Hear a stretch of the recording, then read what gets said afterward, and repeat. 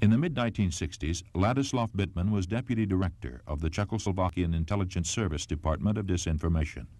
In 1968, after the Soviet invasion of Czechoslovakia, he defected to the United States. Disinformation is actually a deliberately distorted or manipulated information that is leaked into the communication system of the opponent with the expectation that it would be accepted as genuine information and influence either the decision-making process, for example, or to influence or manipulate public opinion. Jean-François Revel was director of France's leading news magazine, L'Express, for a number of years. Today, he is the author of a long list of books on politics and philosophy. La désinformation, ce n'est pas simplement le mensonge. Disinformation is not simply lies or falsifications. It is the art of having your enemies say what you want them to say.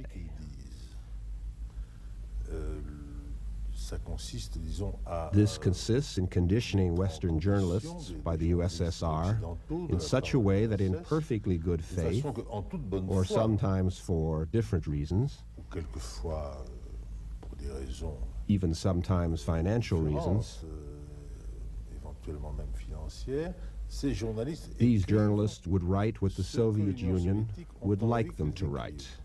After which, TASS takes their text and says, you see, even the Western press is saying this. Active measures, and these go even further, consist in making up completely false documents which they try to have distributed as authentic Western documents.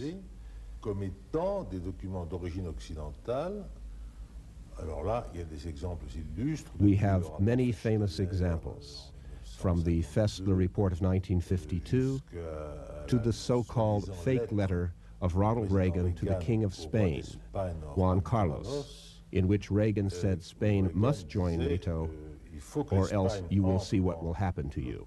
This was a fake.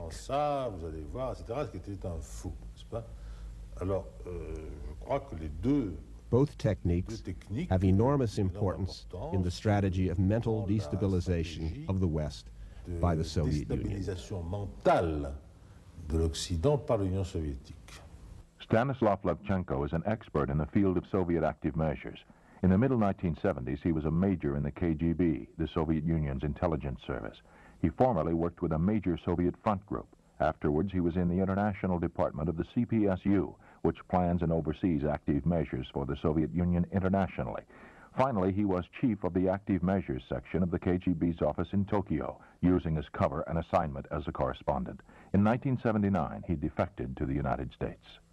At any given moment, the Soviets are involved in active measures all over the world and practically in any country of the world. The number of operations which they are running can be counted only in thousands.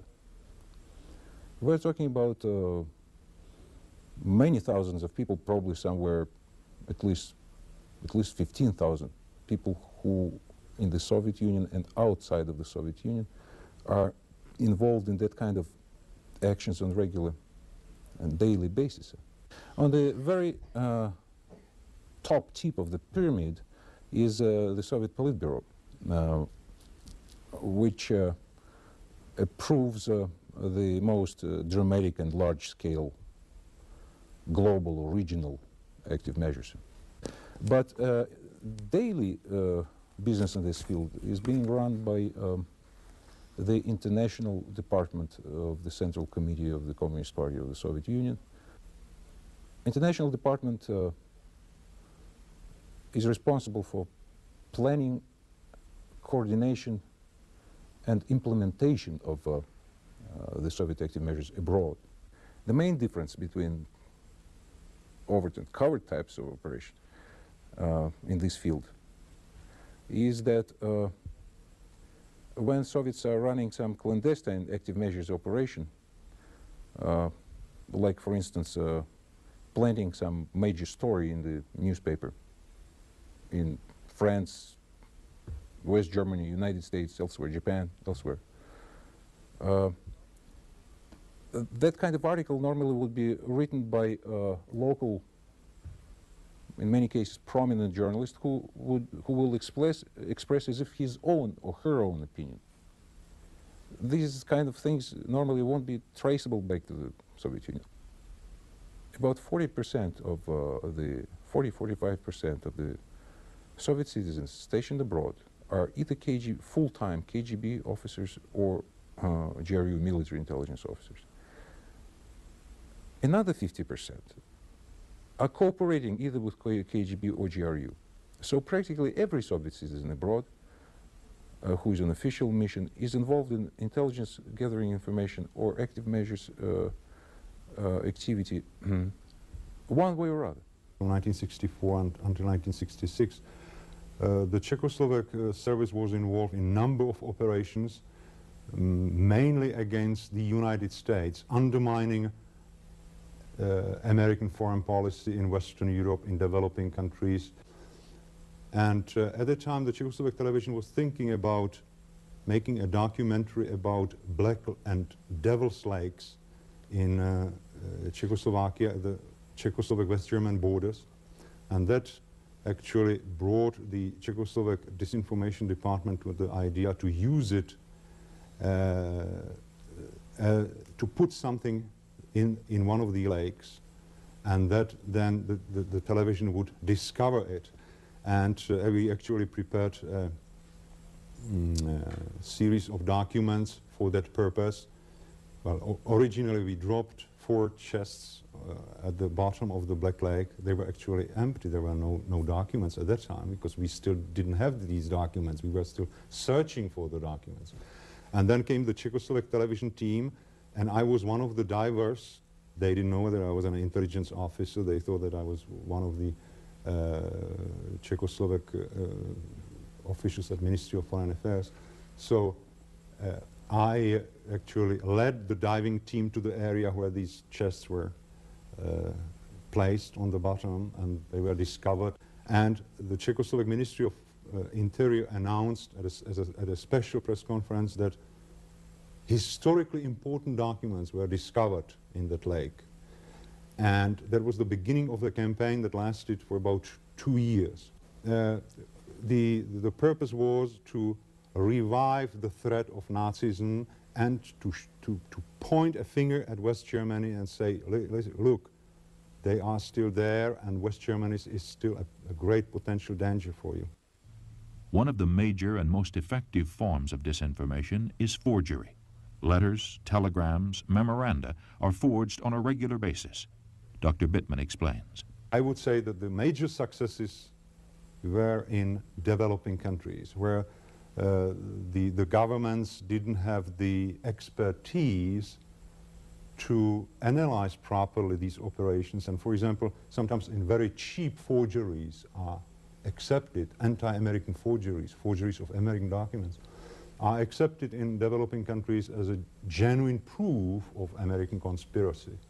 For example, in some ways the most damaging story, one of these active measures of disinformation, and one almost uses the term interchangeably here, occurred in Ghana in the last day of March of '83, where the #2 man in the government, key advisor to President Rawlings, got up, held a press conference, and waved a document around and said, I have the proof. This document, a report of the West German embassy of a conversation with the American ambassador, Thomas Smith, in which he explained how and why the Americans were going to overthrow the Rawlings government. This led to a sharp deterioration in relations between the United States and Ghana. It took some time to work that out. Eventually, the Ghanaians accepted our and the West German explanations of why this was a fake document. Letters and telegrams are not the only forgeries. During this time, for example, the Czechoslovak and East German intelligence services started a worldwide campaign to undermine, to paralyze the operations of CIA. And at the time, the East Germans came with the initiative to publish a book called Who is Who in CIA. The information came from Czechoslovak and East German archives, and of course under the Soviet supervision. It is a classical example of a disinformation product. The book contains a number of names, supposedly CIA operatives. About 50% of the names of that book, in that book, are truly CIA agents, CIA operatives. And then there is a number of names of various American diplomats, public officials, judges, journalists who never worked for the CIA. There's one case, a U.S. Army Field Manual, 3031B, which is goes back to the middle 70s and is supposed to be a manual on how to destabilize countries. This has appeared in about 20 different countries. I do remember that I myself, on many occasions, I actually had to keep white gloves in one of the drawers of my desk, because time and again, when a diplomatic pouch will arrive and secret packages will be brought in my office, almost each time there will be some forgery there, and like in spy movies, sometimes spy movies saying right things, you are not supposed to leave any traces that somebody was working on such documents. So sometimes for hours I had to read and to work on some forgery wearing gloves. Another example took place more recently in Italy. As you know, the Soviets and the Bulgarians have had terrible publicity because of their possible implication in the assassination of the Pope, the arrest of Antonov, the Bulgarian connection. Well, there appeared in Rome, in this magazine, Pace y Guerra, a story based on, this was July of '83, based on 2 telegrams supposedly written by the American Embassy in Rome to Department of State, to Washington, proposing how the U.S. could take advantage of the papal assassination to orchestrate the press in Europe in such a way that the Soviets and the Bulgarians would be criticized. Our embassy was asked for comment. Fortunately, they were on their toes, and they were able to knock this down as 2 fake telegrams and show the press why they were fake, and this effort didn't work. Now, in the case of the Rome telegrams, there were a number of mistakes that were made. Number one, they forgot to put cable number on it. And all American Embassy telegrams have a number on it, as you know, or USIA telegram. That was the first mistake. Second mistake was in the addressee line in Washington. This was supposedly a suggestion from Embassy Rome to USIA in Washington. What the telegram said was USIS Washington. Well, no telegram would go out if it was a USIS telegram. Many mistakes civil servants, bureaucrats can make, but they get the name of their organization right. Forgery is only one type of active measure.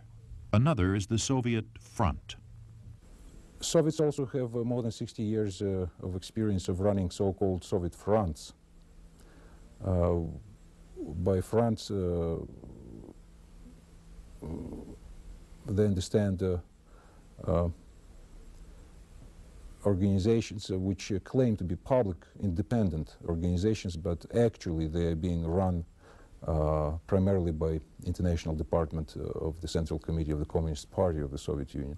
The most spectacular example is the World Peace Council, which has headquarters in Helsinki, and whatever World Peace Council does, each step of leadership of World Peace Council is approved or disapproved directly by Moscow. For example, here in the United States, you remember June of 1982, we had the largest demonstration since the Vietnam War up in New York on the nuclear issue. Well, in the steering committee that organized that demonstration, there were 28 members of that. Of that 28, 5 were members of the Communist Party or members of the U.S. affiliate of the World Peace Council. The 5 were able to convince the other 23. The real problem is with NATO missiles, and the focus is not on the Eastern missiles. And so this was a further reinforcement for them of the line that they have been trying to push very, very hard. Another type of active measure is the agent of influence. Mr. Levchenko has first-hand knowledge of this activity. They use practically any kind of and any type of actions to try to get people's cooperation, but normally they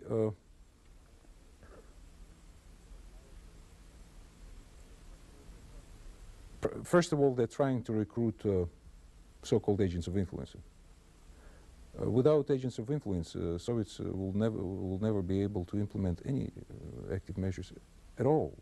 The most recent classic example came in West Germany, where the special assistant to Willy Brandt turned out to be an East German spy.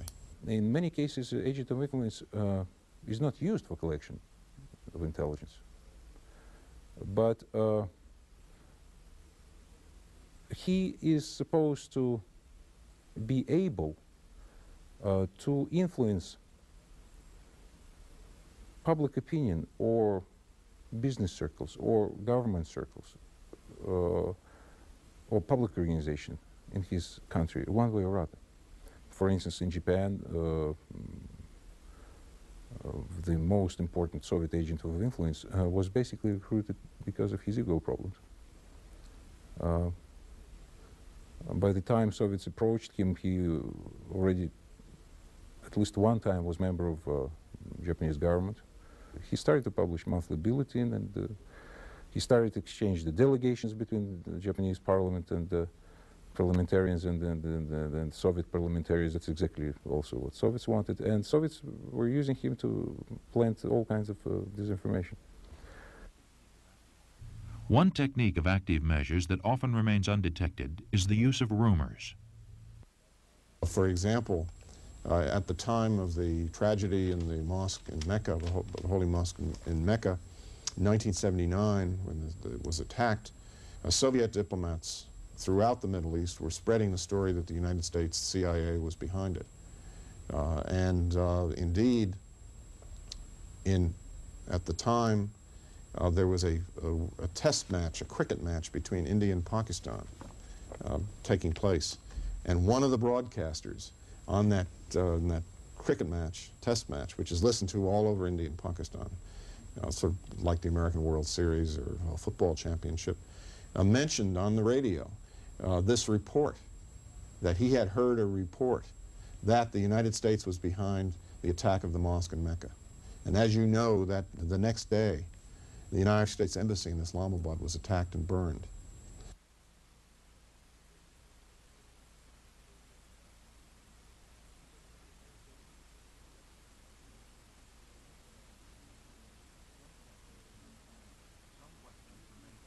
Some questions remain unanswered. What is the effect of all these active measures? And why do the Soviets engage in these activities? Of course, we cannot, they are not so naive to think that one successful disinformation operation can totally change the balance of power. But they believe that these operations have cumulative effect. One way of looking at the impact of these activities, and they've gone on for many, many years, since the 1950s, so that you're speaking of 30 or so years of such activities, is to think of drops of water falling on a stone. 5 minutes, 10 minutes, 15 minutes, 1 hour, 1 day, nothing happens. But 5 years, 10 years, 15 years, you've worn a hole in the stone. You know, it's very hard for journalists to accept that this has been going on, because otherwise they have to admit almost in the same breath that they've been ripping off their readers and viewers and listeners. It's very hard to do. It's very important to educate people about these techniques. and I would say particularly people who are involved in international relations, international communication, in reporting foreign affairs, to make them aware of the basic elementary techniques of disinformation and active measures, so that they develop certain protective devices, so it makes it more difficult for the Soviets to misuse these people, because in many cases the messengers even don't know that they are misused. Si donc les démocraties ne reprennent pas confiance en If the elles-mêmes, democracies don't regain their self-confidence, I am very pessimistic, l'Union soviétique because est the Soviet une Union is extrême. extremely skilled in dans la its propaganda techniques.